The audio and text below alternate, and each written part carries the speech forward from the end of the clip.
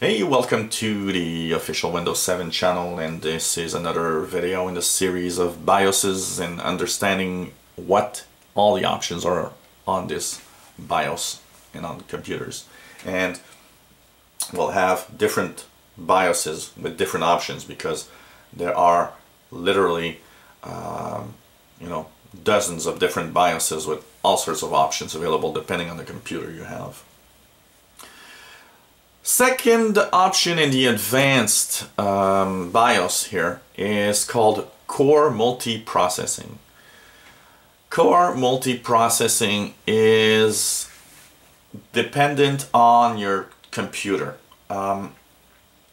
Some computers, especially the ones that have multi-core processors, so Core Duo, Core 2 Duo, Intel i3, i5 or i7, and even some old Pentium 4s that had what's called hyperthreading.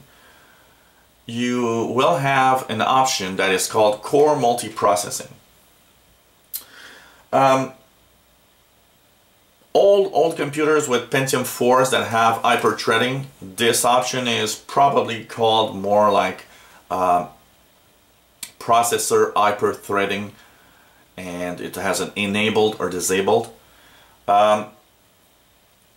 Multi-cores and virtual multi-cores in computers started back in the Pentium 4 days. The last Pentium 4s that were actually available had an option that was called hyperthreading, and it would actually do a virtual double processor. And that's just before we started having Core Duo or dual core processors. And dual core processors took it a notch more and just added a second core in your processor. This machine is a Core 2 Duo, so it's two cores in one processor. And so when you have hyperthreading or multi-cores in a processor, well, you can enable or disable the cores.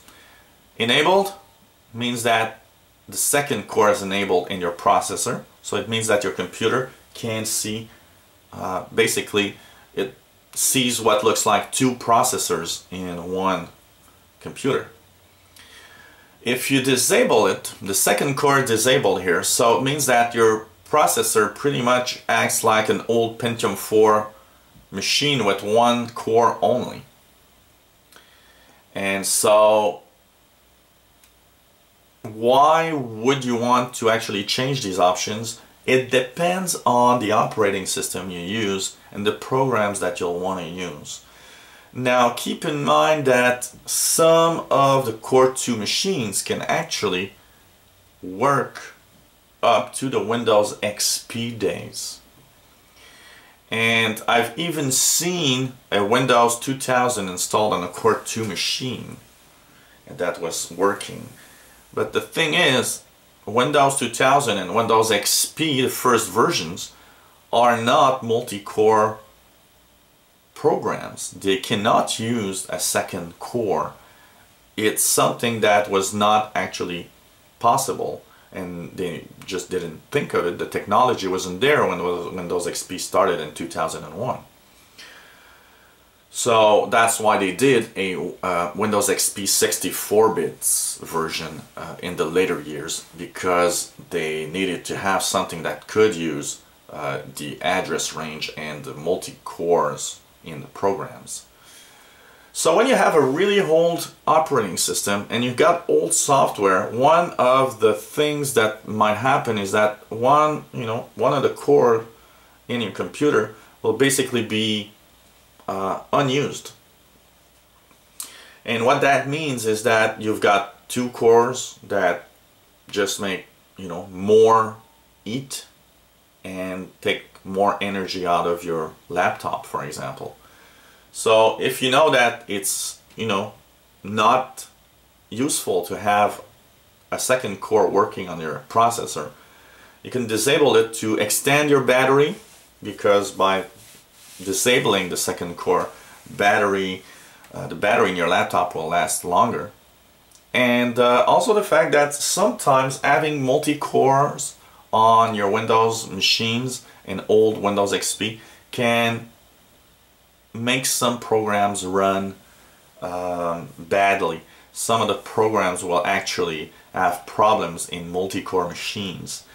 Even if they're not used, it does add a layer in Windows where something's happening, and actually multi-cores are still visible in old computers. So when you boot up, actually your computers, if you go in the hardware section of your computer in Windows, you will actually see that two processors are visible in the program. And some software actually just don't work with multi-cores and will actually bug. And if you got that machine and that machine runs one of your a piece of software that's extremely important for you, well, that piece of software, if it's so important and there's no updates available, means that if you want to make it work, you might have to disable the cores. So this is why it's available. Core multiprocessing, or on some machines, like I said, it's called hyperthreading. And I've actually seen in Windows XP on my Pentium 4 machine that some pieces of software actually crashed because of hyperthreading, and I had to disable hyperthreading to make the software work and be stable again. So that's why it's available, because you might need to disable on some types of software. And even in more recent operating systems, Windows Vista and Windows 7, if you use old 32-bit software that's several years old, there might be a possibility that you need to disable the second core of your multi-core machine for some software. So that capability is in the BIOS and it's available there. So it's interesting to know that it exists.